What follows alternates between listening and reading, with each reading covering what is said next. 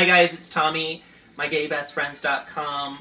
Happy Friday. It's time for Cocktail of the Week. We're at our friends Missy and Barrett's this Friday night, and we're going to make a red moon for you. It's pretty easy stuff. All you need to do to start is fill a martini glass, or 4, or 6, or, well, how many ever you're going to drink, with ice and water. Get the glass real cold. I'm going to stick that over here for a minute. This is going to be your garnish. We'll come back to that. We're going to make sure that our shaker is full of ice. We're going to do 3 jiggers of vodka. We're using American Harvest tonight, which is awesome if you haven't tried it.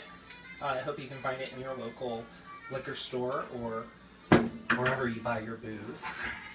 We're also going to do a half jigger, which is an ounce of lime juice. It's about half a lime.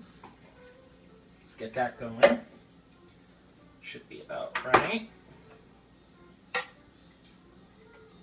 Flip it over. Fantastic, exactly. We're going to do we're going to do a whole jigger of water. Right? It's Friday night. We've been drinking. We're having a good time with our friends.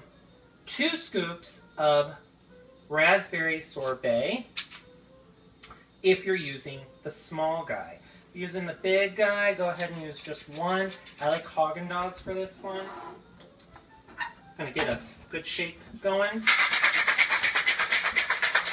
This is the one I told you to buy, right? Get that ice and that water. It's your martini for your loved ones, your friends. Garnish with 3 or more raspberries. Sometimes I freeze them so they stay on the skewer a little bit better. And serve it to your loved ones. What do you think, Michael? Delicious. Cheers. Happy Friday.